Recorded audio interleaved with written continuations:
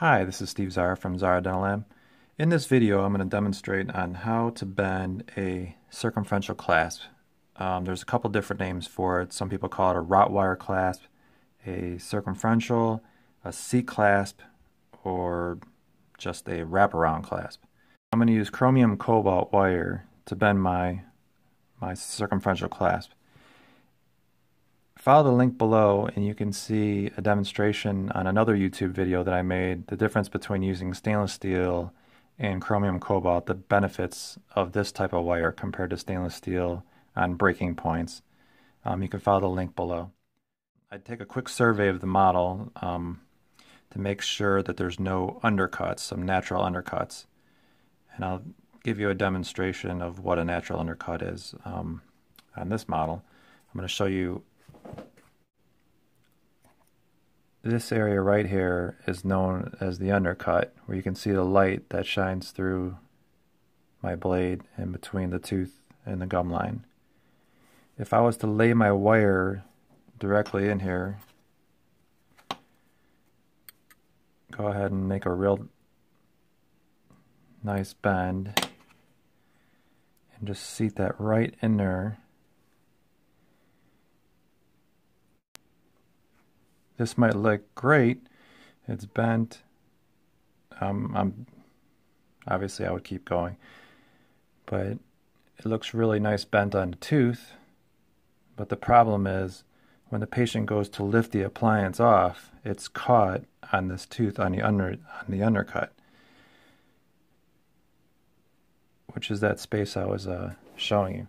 So what you want to do is you actually want to lay the wire above the undercut. This way, when you're going to bury it in acrylic, it's actually above that point of contact with the gingiva.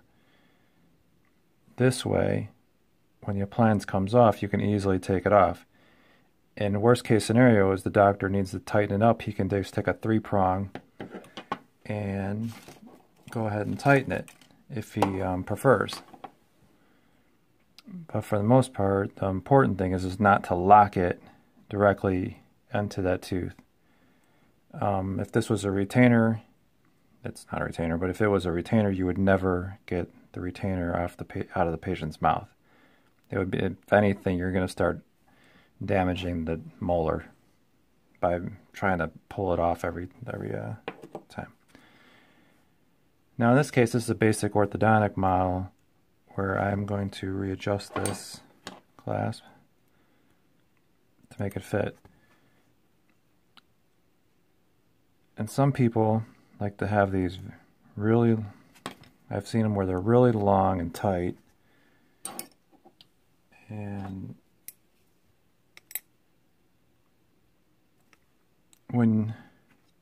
if you go all the way up to this corner right here to the next molar, and you bend the tooth, and I'm going to tighten it up just a little bit, make slight adjustments.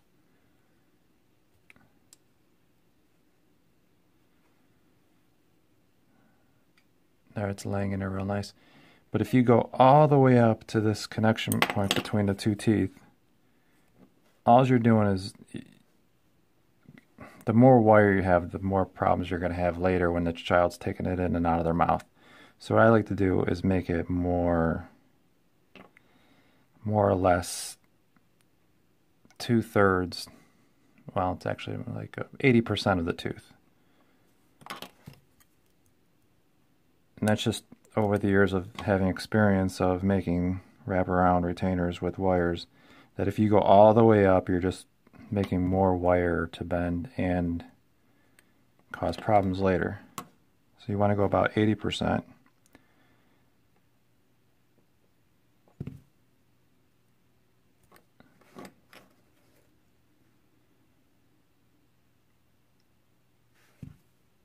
All in all, this is a pretty easy clasp to bend. And once I find my sweet spot, I can start tucking it in. And you make little tiny, there's a little bump right here in the model that I have to make the adjustment for. is if I just lay it straight across, you can see I put a little tuck in the wire, a little subtle tuck. If I just go straight across, it's not going to fit right in the patient's mouth. And this way, I'm going to cut in towards the model, and this part's going to be buried in acrylic. Obviously this is really long, so I'm going to shorten it.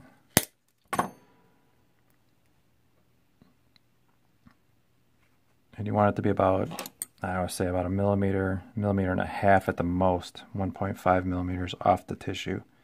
This allows the acrylic to only be as thick as your wire, maybe a tad more, tad more. Obviously your wire is going to be buried in acrylic. But if you have it like this off the model, you're going to have a really thick retainer. But if you start to have it more like just enough where you can see the light under it, that's a millimeter.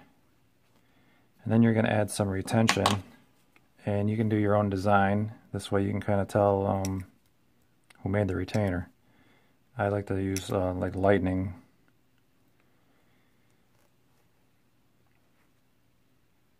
Kind of like a lightning bolt design, just because that's my preference. So if you were going to put this in acrylic, your next step would be to add a little separator. And I'm just doing this side as a demonstration. And you could either wax this in. What I like to do is add liquid fillet, which is a glue that I can just put a little dot of glue, just enough to hold it, and then I'll activate the glue. And I can have enough time to make slight adjustments,